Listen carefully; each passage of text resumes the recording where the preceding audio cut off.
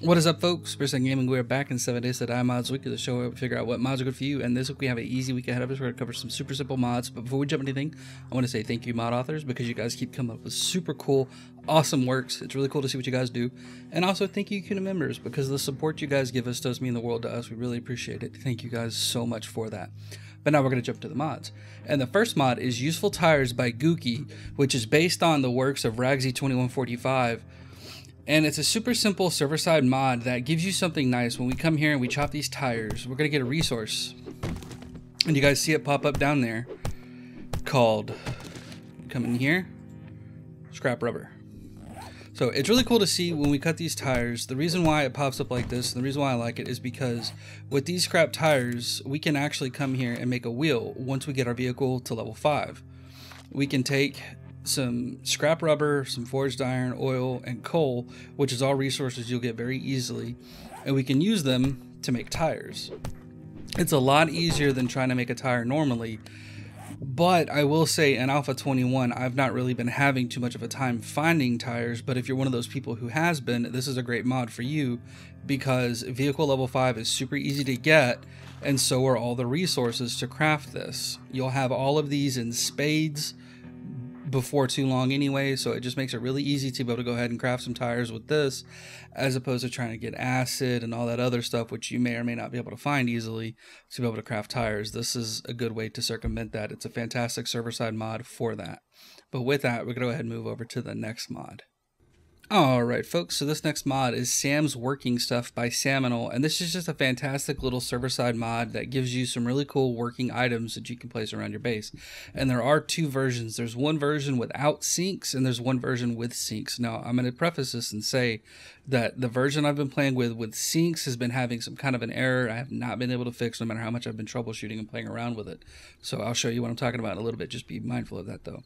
But the version without sinks still gives you some really cool options to play with. We have a working modern stove, a working wall oven, a working gas grill, and a working charcoal grill that we can play around with. We also get, if we come in here and we type in working, we get some cool lights that we can play with. And if we look at these lights, we can have different kinds of lights that we can hook up and play with. We can have an open sign, we can have an industrial light bulb, just a lot of really nice little lights. I like the chandelier and the ceiling fan, honestly. They look the best. If the ceiling fan spun, it'd be even better. But it's just really nice to be able to see that you can have different kinds of lights that you can put up places. So if you want to have a light like this on a dresser, you can, and it'll work once you hook power up to it. It's just really nice to see.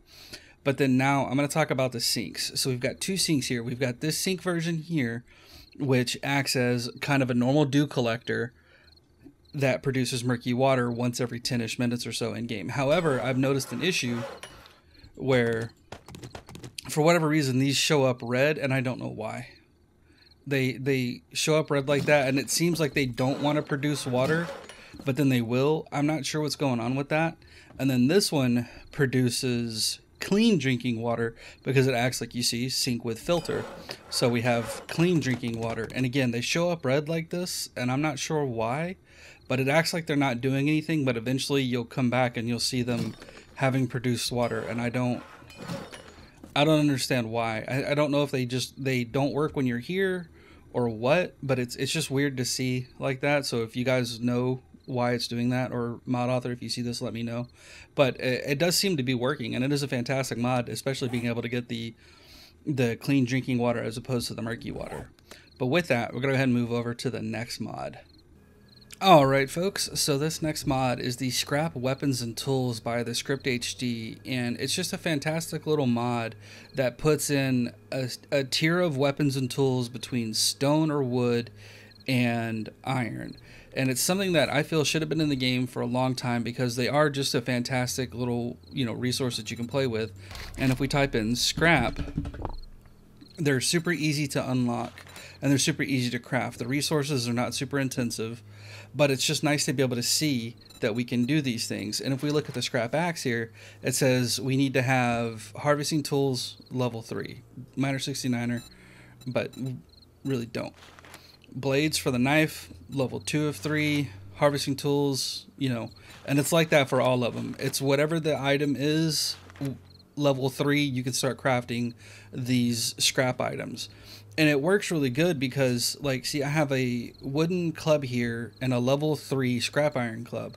Well, we can't craft a level 6 wooden club. You might get lucky and loot one, but by the time you can craft this level 3 scrap club, it is better than a level 6 wooden club, which it should be. And that's why I like this, because it gives you a nice little sense of progression before you start getting into the iron tools without having to slog through a whole bunch of stuff.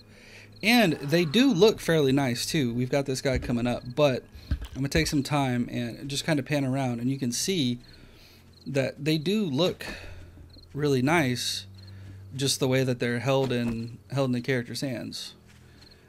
And we're gonna poke this dude in the head. Okay, he's gonna go over there.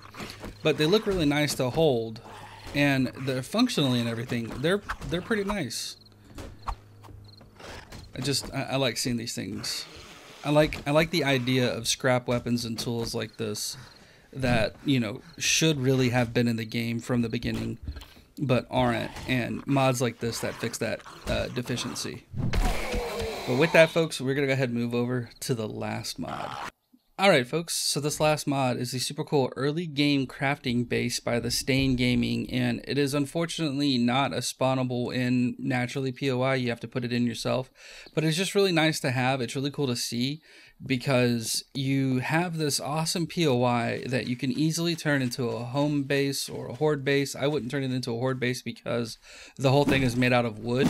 So if you wanted to turn this into a horde base, you would have to upgrade it from wood to cobblestone and stone and steel and all that good stuff, and it's not worth it. But you see, we have a nice big open area here with 2 little wings on the sides where we can put workbenches, and it's the same on either side. We can put workbenches and stuff like that.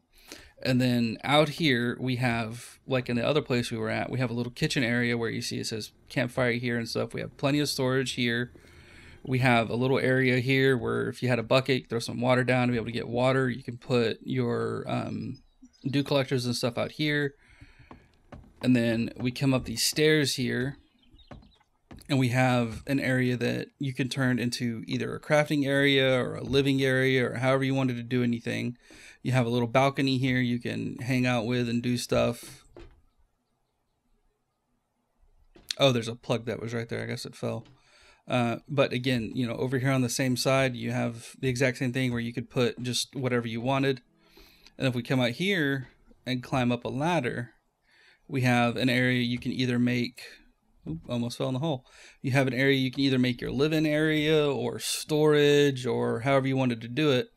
But it's just, all in all, it's a nice little POI that gives an early game place to call home, have everything you want, everything you need, and depending upon where you place it in a map, like if you place it here, like I've done at a crossroads, you have plenty of room to be able to store vehicles and stuff like that. And if you put down some steps here, you can easily make this be the area that you know, get in and out. You could even put a hatch or something there to block zombies from getting in, which, you know, wouldn't be too bad, I don't think. But with that, folks, we are done for the week. Thanks for sticking around. I hope you had fun. If you liked the episode, go ahead, like, subscribe, all that good stuff. But have fun, take it easy, and we will see you next time.